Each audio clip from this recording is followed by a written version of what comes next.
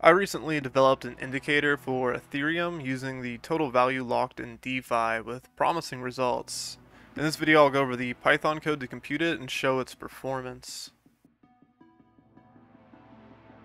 This is the total value locked and Ethereum closing price on a daily time frame. The total value locked, or TVL, gives us a measure for the utilization of Ethereum, how much money is tied up in smart contracts.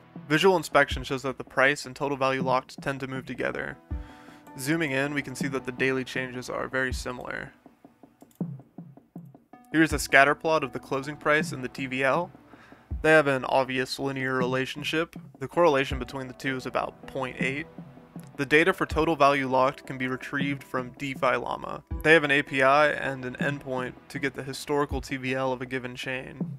Loading this data in Python is simple. First, we import requests, JSON, and pandas.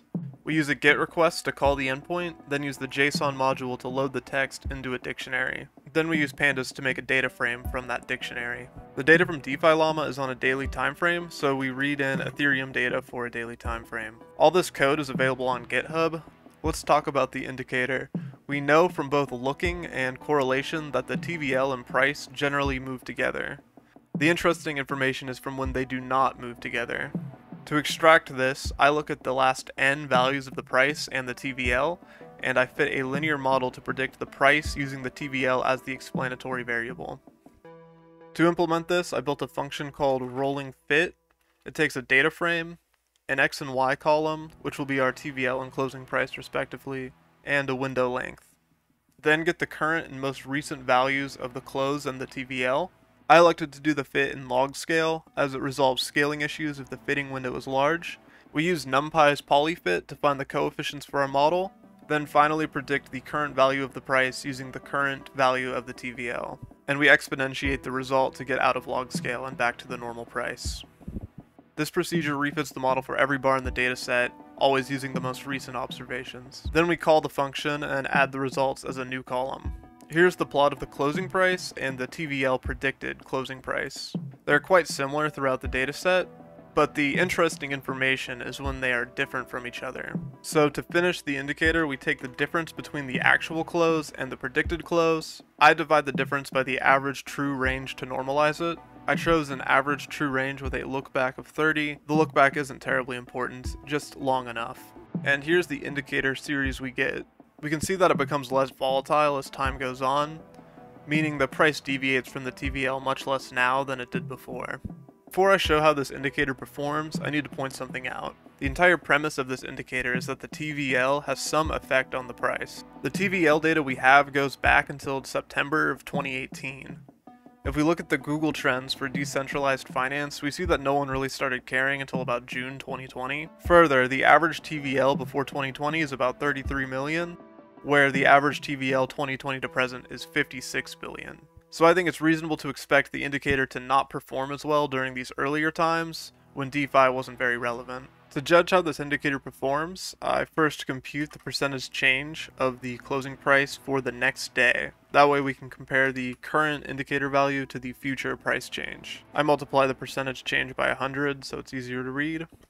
Because the aforementioned reason of DeFi not being as relevant in earlier years, I looked at the performance of the indicator for the whole data set and each full year. So I compute the Spearman correlation between the next return and the current indicator value. And I compute the mean next return for the indicator above and below various thresholds. Here's the performance tables we just computed for our indicator with fit windows of 7 and 14.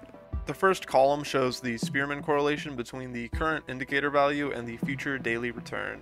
The remaining columns show the average daily return when the indicator is above and below various thresholds. The Spearman correlation is negative across all years in both lookbacks. The consistency is good to see, but the magnitude of the relationship varies heavily across the years and lookbacks. The fitting window of 7 appears to be much better than 14 because the correlation has higher magnitudes, meaning a stronger relationship.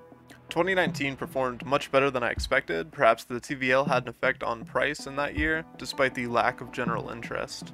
2020's performance was overall lackluster, but 2021 is truly impressive.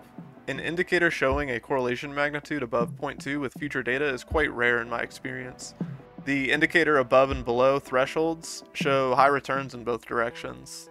The TVL clearly had an effect on Ethereum's price this year.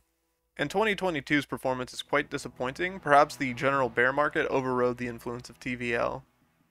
Overall, I think the results aren't convincing enough to build a trading system based exclusively on this indicator.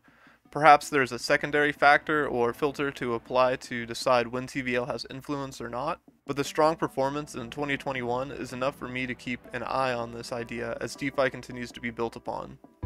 This video focused on Ethereum's TVL because Ethereum is by far the biggest player in DeFi, making up 60% of all TVL. However, more recently, other chains' DeFi is becoming more developed and seeing more total value locked. This indicator's idea could be applied to other chains like Tron, Algorand, Solana, Avalanche, Cardano, and so on. This is something I will definitely be paying attention to. That's all for this one. Thanks for watching. Subscribe, like, comment. Bye.